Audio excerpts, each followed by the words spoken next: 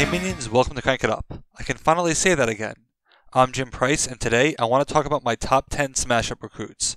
But first, a quick note about this week's programming. This is obviously a bonus video because it's Tuesday, and there are a few other bonus videos this week because I'm trying to clear out the backlog before moving on to the next series, which is pre-recorded.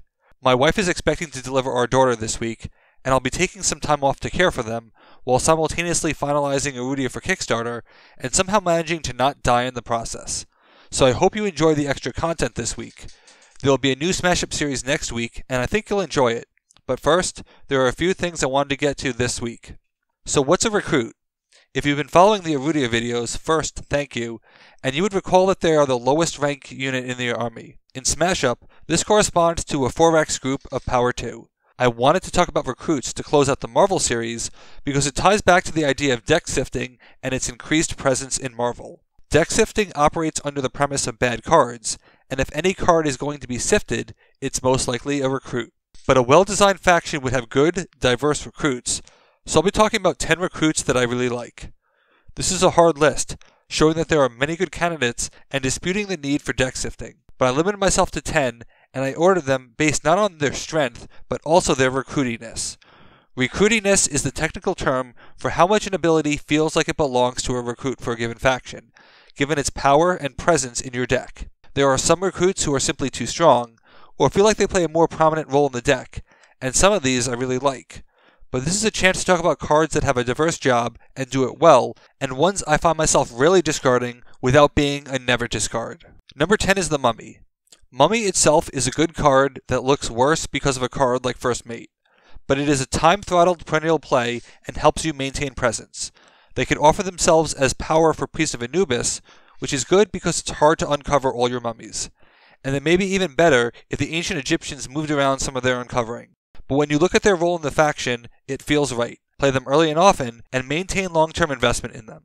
Number 9 and 8 are a tie, because they essentially do the same thing, movement. Captain Ahab and Dudley are very comparable, so much so that they were featured in a Call of the Week episode. But they provide a low-power investment that can move to your true destination, and these are the types of plays good for recruits. Spread out, avoid attention or pressure, and use them appropriately. With Rotary Slug Thrower, Ahab's can be really impactful, while Dudley can provide a nice power boost. They have an easy-to-understand job, and they do it very well. Number 7 is the Argonaut. It's weird to think of a recruit being objectively better than an action, but Argonaut feels like its own personal favor of Hera. Same amount of power, and he still triggers an action, and you can play both with an action, but you also get minion benefits. Argonauts are so flexible and easy to play that they are rarely discarded because why wouldn't you play them? They are a good advanced action option, but can also function as finishers with extra actions. I mentioned years ago how they increased in relevance with Titans because they can give minion plays from your action slot, and many Titans consume your minion slot. I still enjoy them, and they maintain good value even if the other Greeks themselves are not internally balanced. Number 6 is the Mako. Like the Argonaut, they are easy to play, and can be played in batches and serve a vital role in the faction. Replacement power. Destruction can backfire as you stall for the sake of stalling, but Makos change that paradigm. They tend to be hoarded in your hand for some nice swings in either Phase 2 or Phase 3. Their special ability is so strong that it requires desperation to ever play them normally, and that's good for a recruit, maximizing the utility of its quantity. Number 5 is the Emboro Hornet, for many of the same reasons as Mako. In fact, they serve the same role, fleshing out the core theme of their respective factions. But the Hornets get the higher spot, not just because I like Anansi more, but because they drive a lot more nuance than the Makos do. Destruction is something that is easy to trigger, and you can trigger it entirely by yourself, given that you make the plays necessary. But the Hornets add the intrigue of do I have any, and provide an intangible benefit of forcing someone to hold onto your cards for fear of triggering the Hornets, which can allow for collecting stories to replay your cards. Hornets also have the benefit of being played anywhere, whereas Makos are local, and that also breaks the tiebreaker. Number 4 is the Yellow Demon. There are few recruits that I like having more on turn 1. It's somewhat fascinating, 4 minions who can only grab 3 cards, but given the deck and discard nature, they are vital.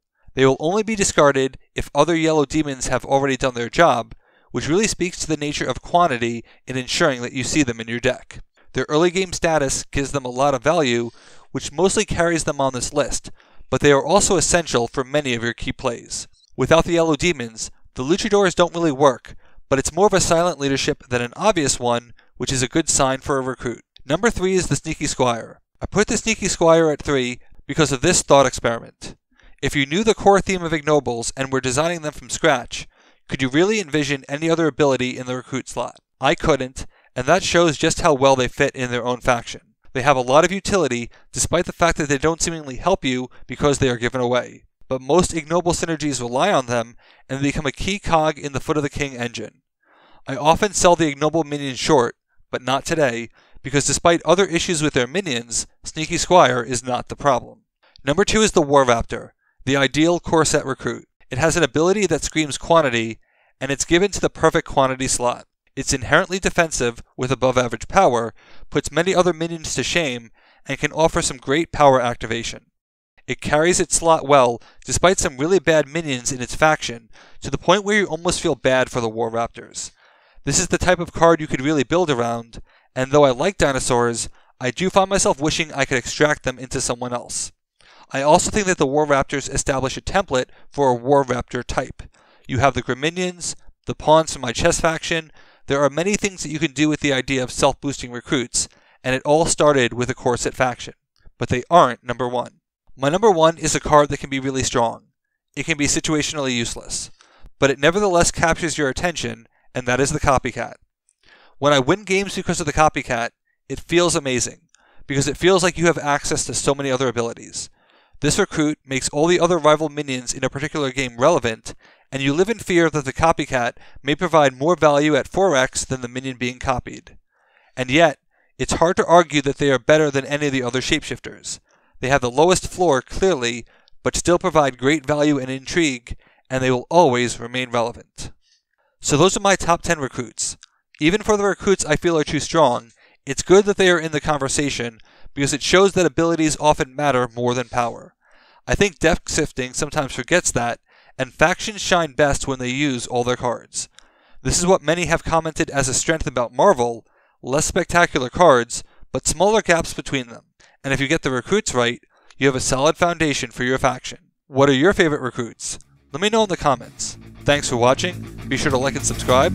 Let's shut it down.